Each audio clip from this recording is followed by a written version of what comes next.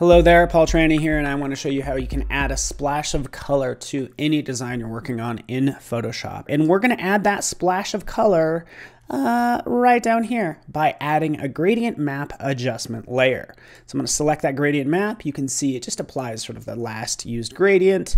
It's fine, but I encourage you to play with all of these. You'll get some crazy results, as you can see. Even if you find something that's crazy, you know what? You can work with it, because I actually like this color scheme, but I want to apply it in a different way. So with that one selected, I'm going to go right up here in my properties panel. I'm going to reverse it. Okay, it looks much better already, but we can go beyond that and work with how this is being applied to the layer below. So I'll just double click to go into the layer style blending options right down here. For the underlying layer, don't affect the dark colors. Okay, and I get it, that looks very drastic.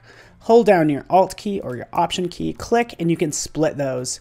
And now you can have that nice transition and adjust that however you want. And now it doesn't really affect these dark colors, but does add that nice color splash to those lighter colors. That's what I want to do. I say it looks great. Hopefully this helps you. Thanks so much for watching.